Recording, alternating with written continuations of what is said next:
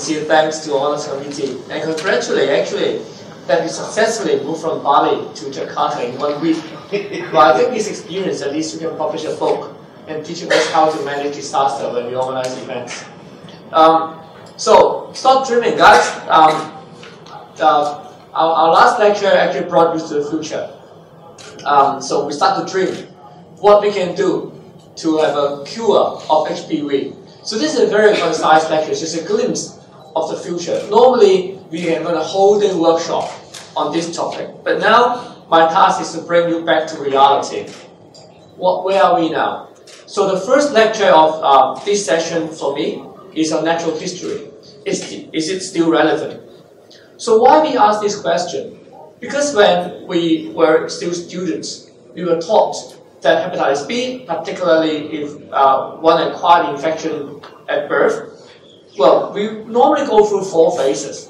The first phase we call immune tolerance, is when immunity cannot recognize a virus when we have a very high viral load, E positive, normal ALT level. And now we recognize that this is probably misnomer because there's some immune activities going on. So ESO changed the term to E positive chronic infection to avoid this misnomer of immunology thing. And then we move in the case of immune clearance, when the immune system wakes up, start to clear the virus, we see ALT flat, DNA should go down, ECO conversion, and then we move to low replicative phase. Some patients got negative active hepatitis with increase in DNA and ALT level, and some more fortunate patients lose surface antigen. But the relevance of all the natural history things actually starts not too long ago. That was about 10 years ago when our Taiwanese colleague first demonstrated the importance of HBV DNA and HCC. Because in this very famous review cohort, which composed of mainly negative patients and non-cirrhotic patients, HBV DNA more than 4 logs copies produced starts to increase the risk of cancer, and the risk increases exponentially as DNA increase. So when we go to the guidelines, so this is actually a summary by Nora Terra in the 2016 AASLD guideline, and look into the importance of the immune active phase in the natural history. And I think it is quite unequivocal that for patients in immune active phase, there is increased risk of all sorts of complications. So here's the summary: 7 randomized control studies and 35 observational studies suggesting that immune active phase increases the risk of cirrhosis, liver cancer, death, and also decompensation. And we need antiviral drugs to treat them, and when we treat these patients, the risk can be reduced. So that's the reason why when we talk about natural history, although we can divide patients into different phases, but we have to remember very clearly what's the goal of treating them, and that's the relevance of the natural history. So we need to think about mortality, complications, and by achieving histologic response, viral suppression, and biochemical normalization, we can probably achieve these long-term goals. So I think for natural history-wise, there are a few things that is disagreed by all the recommendations, is that we need to treat patients in the immune active phase, regardless they're E positive or E negative. So it seems that the importance of immune clearance phase in E positive phase and the E negative the reactivation replicative phase, or at ESO they call E negative chronic hepatitis phase, is not too relevant at today. Because think about it, if you have an E positive patient or E negative patient, if they've got high DNA and high ALT, then you will always treat them. If a patient has got ALT above normal, DNA above 2,000 per ml, already got significant histology, we treat them regardless of the E antigen positive or E negative status. For patients with cirrhosis, again, regardless of E antigen positive or negative status, we will treat them if they've got detectable DNA, and obviously if they decompensate, we will treat them. So it seems that the importance of the E positive, E negative active disease importance gets a little bit blurred. Well, but let's look into those patients with seemingly less serious disease. So this is just one example of Asian American series B positive patient with normal ALT and high DNA. And normally, we classify these patients as immune tolerance phase just based on E antigen status, DNA and ALT. But when we look in histology, actually a significant proportion of them, almost more than a quarter of them, had significant fibrosis. That is F2-free fibrosis. So why they have fibrosis if they're still immune tolerant? The answer is we cannot define immune tolerance just based on the DNA, ALT, and the antigen, because patients tend to fluctuate in disease. And the so-called normal ALT sometimes is actually not too normal, and ASLD has just revised the guideline to a very, very low ALT level to be normal. So we'll be very, very careful about this. So therefore, in all the guidelines, if we look into patients with abnormal ALT, but not yet 2 times of the abnormal, if the DNA is high, particularly when they're older. So the definition of old is different. In American, 40-year-old is old. In Asia, 35-year-old is old. In Europe, 30-year-old is old. So it all depends up to it's up to your decision and your impression on your patients. Normally, ECU conversion should occur between 20-year-old to 40-year-old.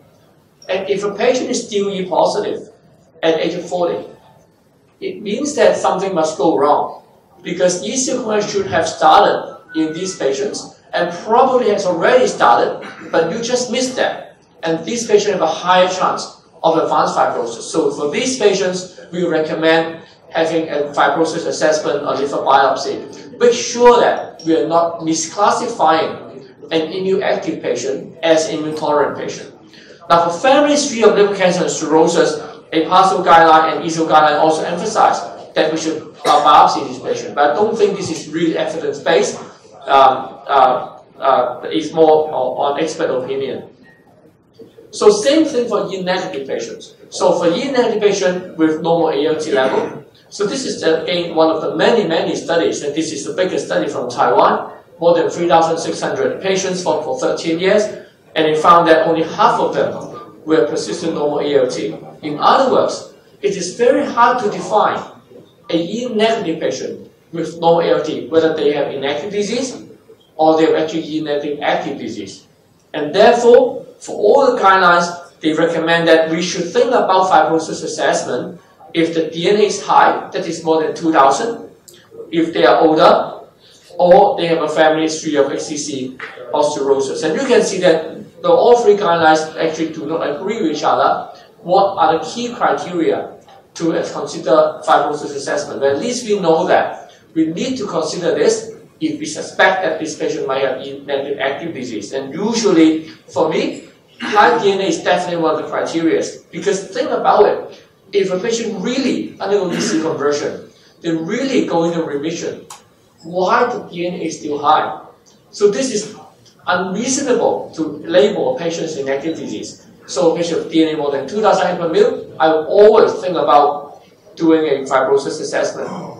Now, age is actually more difficult, because if a patient undergoes EC conversion which age of 20 to 40, even if the patient becomes inactive disease, he will grow old, right? One day is 60, another is 80. So we very difficult to use age to define the risk profile of an inactive patient, because if he can live forever, he can age of 100, and then you do fibrosis assessment at age of 100, but not 40 years ago. So this is actually not reasonable to me. But DNA is definitely something we have to think about.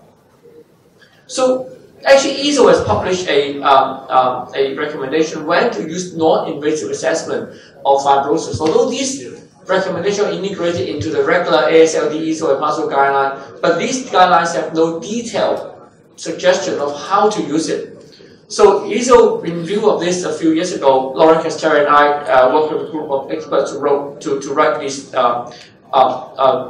recommendation that on summarizing all the data, it seems that transit elastography, and most people use FibroScan, although there are different types of transit elastographies nowadays, has a better prediction for advanced fibrosis than serum biomarkers. The serum biomarkers, we're talking about either the very simple APRI score or the more complicated, like fibrometer or fibrotest.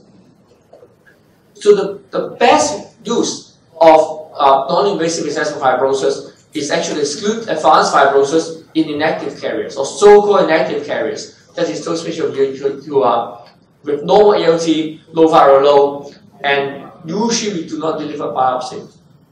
But for patients with active disease, that is DNA more than 2,000 IU per ml, and we already confirmed that this patient has got advanced fibrosis, actually we do not need to do a biopsy, we should go straight ahead for treatment. So then we can avoid lots of biopsy, and based on our data, we can probably avoid 60% of liver biopsies if we use non-invasive method. But the remaining 40%, this method may not give you a very confident result, and if you still worry about that, you may still need to go ahead for liver biopsy. So look at the modern approach of Hep B. In the past, we always say that in the patient hepatitis B, we look at ALT level. If it's normal, it's probably inactive. It's either inactive disease or immune tolerance phase. Of course, when DNA is here, we also look at the DNA. And if the DNA is low, we're happy. And if we're uncertain, we do a biopsy. But nowadays, everything changed.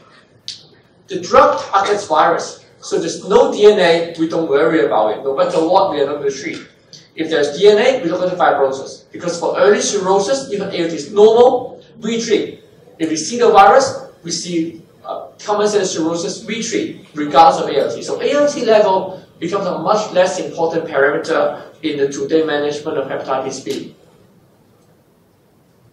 So then, fibrosis assessment seems to be a key player in assessing natural history today. Because for each positive patient, we always want to know that whether this patient has got immune tolerance or advanced fibrosis. Even ALT is normal.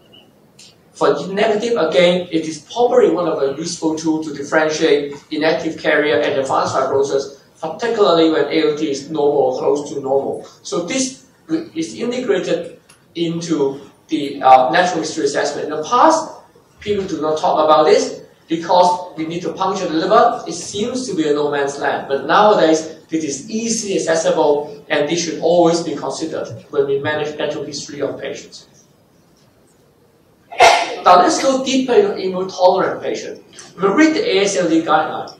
Immune-tolerant patients are characterized by E positive, very high DNA level, usually more than 7 logs, because without immune clearance, the DNA should be very, very low. It's very, very high. If you see a patient with DNA 6 logs, don't call this immune tolerance. There must be some immune clearance activities going on. Otherwise, the DNA won't be so low. And ALT should be persistently normal, and the current AASLD guideline is less than 30 for men, less than 90 for women. And based on their summary, actually there's no study demonstrating antiviral is beneficial to reduce the complications. So remember the goals of treatment. So there's no data suggesting that treating immune tolerance patients can reduce XCC, reduce cirrhosis, liver-related death in these patients. But however, there are lots of potential harm, including cost of the drugs, side effects of drugs, drug resistance, because remember there's a very, very high viral load. It's the easiest group to develop drug resistance, particularly if you're not using the first-line treatment, and these may outweigh benefits. So this is not recommended. So I want to show you some evidence why this is not recommended. So this is actually one study, a multi-center study led by our group, looking at immune tolerance patient, or at least the positive patient with normal ALT and very high DNA. And we randomized this patient in tenofovir, diproxil fumarate, TDF, or a combination study of TDF plus ampicillin, which is a regimen used in HIV, but not a registered regimen used in HBV. But anyway, these are very, very potent antiviral drugs treated for 4 years, and we found that the DNA suppression was only 55% in TDF group and 76% in the combo group. So, in other words, this is a very, very low percentage, as you can see from all the published studies, because these patients are immune-tolerant patients, they've got extremely high DNA to start with. But another reason why the suppression rate is so low is look at the ECU conversion rate. Only 5% in TDF group and 0% in combo group. Even you do not touch these patients, read the papers in 80s, the zero conversion rate in 4 years is somewhere about, say, 20 to 40%. So in other words, if you treat these patients, suppress the virus, probably you remove some of the antigen to the body, and you delay ECU conversion. You do not see ECU conversion. And because there's no EC conversion, it indicates that the body's immune system is not working. So without the help of the immune system, how can you bring the virus down? So that's the reason why it's so difficult to treat these patients. And actually in our center, because per protocol, we have to stop treatment for all patients. And we are one of the most obedient center. So we stop all patients, and we reported the 20 cases in Hong Kong. We stopped all TDF or combo therapy after 4 years. So because these are immune tolerant patients, so these patients actually no advanced fibrosis, so none of them have decompensation. But at least within 4 weeks, all patients got HBV DNA go up and relapse at a very, very high level. Half of them have clinical relapse. That's ALT more than 2 times above normal, and then we have to retreat some of the patients, and for those patients we retreat, actually almost none of them undergo ECU conversion. It's only for those patients we did not retreat, we saw ECU conversion. So apparently suppressing the virus in immune tolerance phase is actually doing not much good, but you may delay ECU conversion in these patients. Now, another part of the spectrum is inactive carriers. So how about the E-negative patients who have low DNA? What shall we do? So this is again what we need to learn from the natural history. Number one, let's read what the guideline says. And most guidelines says that if the DNA is less than 2,000 IU per mil, normal ALT for at least 1 year or persistently, preferably no liver damage, we do not need to treat. The EASL guideline has one additional clause.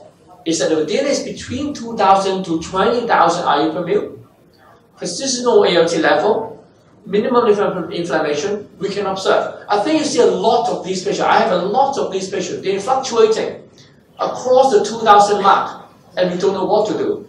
And the EASL guideline recommends we can observe. And mostly it's based on the Taiwanese data, because there's some Taiwanese longitudinal studies suggesting that if ALT is persistently normal, even ALT crosses 2,000 mark, it does not increase the risk of HCC and complicated cirrhosis significantly. But at least it tells us that, number one, we need to make sure that these patients have no advanced fibrosis. And again, I want to share with you that the importance of fibroscan. Normal ALT is the best patient group to use transient elastography, because we know that high ALT, it may force the airway, the liver stiffness, and give us a false impression of cirrhosis. But in patients with normal ALT, presumably no inactive carriers, this is the most accurate group. If you have a liver stiffness less than 5, be very reassured. If it's less than 6, probably you can be reassured. The fibrosis should not be bad. But beyond that, you have to rethink whether it is really an inactive carrier or these patients already got some fibrosis. Oh, I have some interesting works that I can't check it out this morning. I apologize for that. It's a transfer of computer, and although there are more than 500 ethnic groups in Indonesia, I think none of you can read this. But I want to highlight it is that when we look at the DNA alone, there are actually some patients with DNA between 2,000 and 20,000 line, and this is actually great so. And it's very difficult sometimes to differentiate whether it's really an inactive carrier or it is actually a E-negative hepatitis by just reading the DNA level and ALT. Even there's no advanced fibrosis, but we are not sure whether this patient with fibrosis progression with time, and we don't want to wait until the patient has cirrhosis saying, oh, this is an active patient. So what can we do? So HBsAg is a recent biomarker that we found that very useful in this scenario. So in a lot of scenarios, it's not useful. But in differentiation with real inactive carrier, it's pretty useful. Because if you look at, again, this is a natural history study conducted by our group almost 8 years ago, that for E-negative inactive carriers, they tend to have a very stable and low HBsAg level. It's somewhere around 2 log RU per mil, and it's much lower than those with inactive disease, and it's much, much lower than an E-positive patient. In other words, for patients going in the E-positive phase, active disease, and then inactive disease, there's a slow clearance of the intrahepatic virus, and hence reflected by the production of HBsAg. And in Europe, there are a couple of studies showing that for patients with DNA less than 2,000 IU per mil, and at the same time with HbA1c less than 1,000 IU per mil, these patients on follow-up, they tend to be inactive disease, and the accuracy is somewhere close to 90%. So you do not need to follow these patients for very long. If you check one HbA1c, you can almost predict who will relapse and who will not. And this is the Hong Kong data again from our group, showing that for those patients DNA less than 2,000 IU per mil, SAG less than 1,000 IU per mil, the spontaneous S loss rate in 3 years is 5%, 5 years 9%. It's very, very high, much, much higher than the natural history. But if the SAG is further lower than 100 IU per mil, 18% of our patients actually had S loss in 5 years, even if you do not do anything on these patients. So this is actually one important use of HbA1c in the natural history of hepatitis B.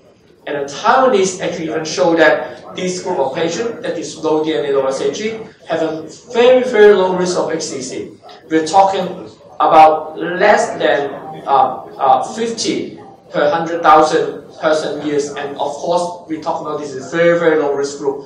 And if they have no cirrhosis to start with, and this sometimes we call the true inactive carrier. So this is further supported by the review study. Again, with inactive patient with no cirrhosis, followed for 17 years, if a patient has got DNA, even if it's between 4 to 5 logs, and even if you're not sure whether it is actually inactive disease, check HbA1c level. If HbA1c level is less than 1,000 IU per mil, then that is a red bar or a green bar, you already see a much lower risk of liver cancer. And if HbA1c is less than 100, the risk of liver cancer is actually 1.7% if DNA is between 4 to 5 logs, and 1% if the DNA is less than 4 logs. So these are the real low risk group, and you can use this marker to refine your natural history assessment and pick out the real or true inactive carrier from your patients. So here is actually some HCC risk score. I'm not going to go deep into the risk score and what are the components of risk score, but I want to highlight to you that some viral markers being used in the risk scores. Most risk scores use HBV DNA because this risk score developed in untreated patients. So in untreated patients, when we want to assess a natural history, when we are confused about the natural history, frankly speaking, HBV DNA is the most useful biomarker to use. E antigen is present in the rich B score, and SAG has been tried to substitute DNA, but frankly speaking, if you have HBV DNA, you may not need the rest. HBsAg is only useful when you suspect true inactive carrier. E antigen is useful when you want to differentiate immune tolerance or your inactive carriers. So let's go back to our natural history. So is this still relevant? Well, I must say that it is still relevant, although we still treat the active patients, because we need to know who is immune tolerant and who has low replicative phase. Now, this idea is not as simple as in the past we think, because we need to integrate a lot of fibrosis assessment into it, and then in inactive patient, I will also integrate HbA1c level into the assessment. But for those patients with active disease, it seems they're not too relevant, because at EASL guideline, they classify these patients as chronic hepatitis, and no matter they E positive or E negative, we will treat, and it seems to us that the treatment options are very similar nowadays. But in the future, nobody knows. As Professor David just taught you about a lot of new drugs, and we do not know whether they work the same for E positive E negative disease, and maybe they will become relevant again. So with that, I want to thank you very much for your attention.